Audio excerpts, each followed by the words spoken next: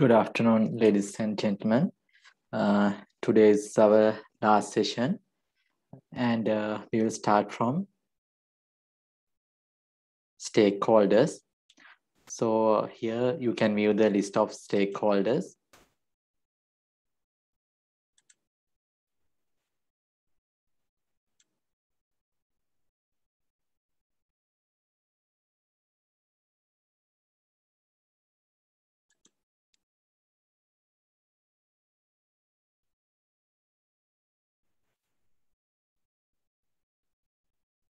You can add stakeholders.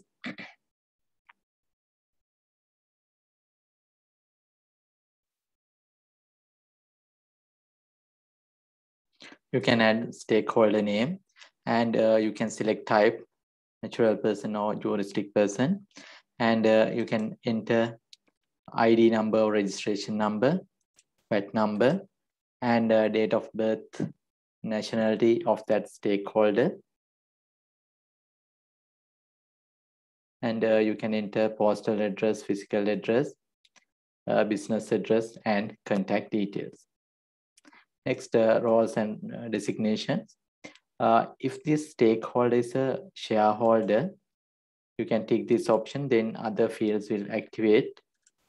So you can enter appointment date, shares held, and if resignation date available, you can enter. And if you tick this shareholder tick box, this issued share capital will activate, and you can enter that share details, certificate number, share class, allotment date, quantity, nominal value, value of shares, share status, and paid.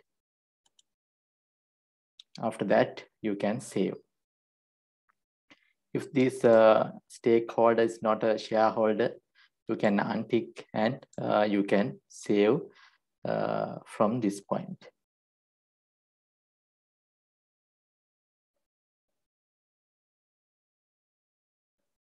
Next, company roles.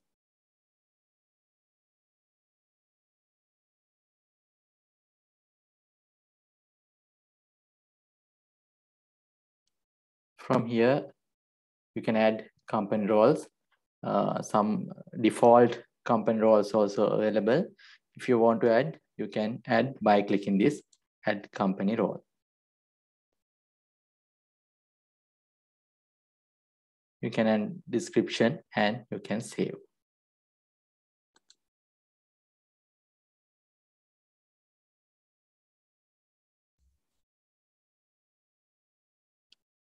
Next, stakeholders report. From here, you can generate stakeholders report. You can select stakeholders, and you can select active, inactive, or both stakeholders.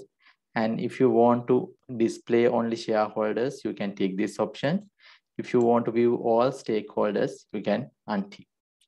And from report option, you can select summary or detail, and you can generate the report. Next, company roles reports.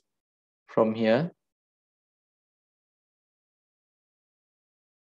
from this report, you can generate company roles report. You can select company role and stakeholders, and you can view the report.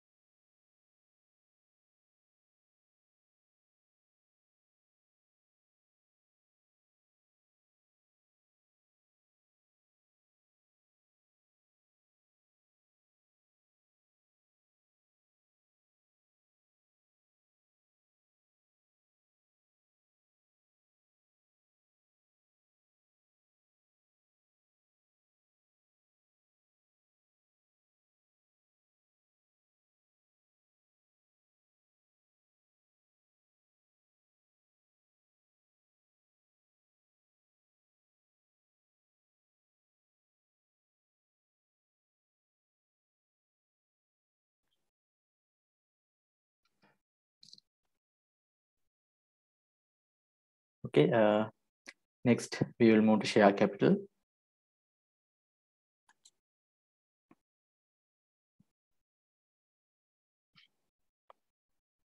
From here, you can add your share class.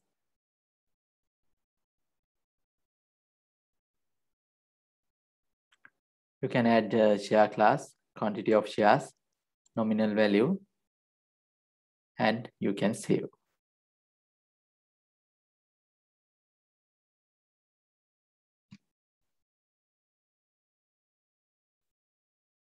Next, you can view the share register from this report.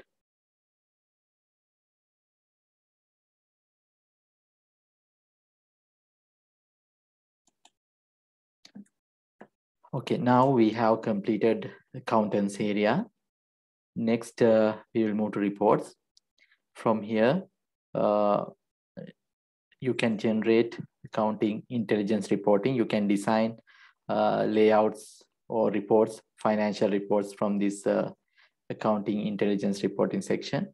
And other sections, customers, suppliers, and these report we have discussed when we are doing each module. Okay, so we will move to accounting intelligence reporting.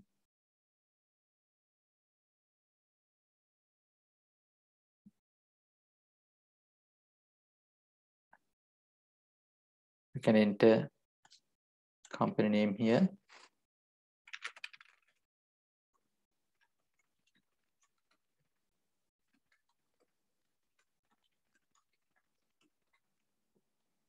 And click sign in.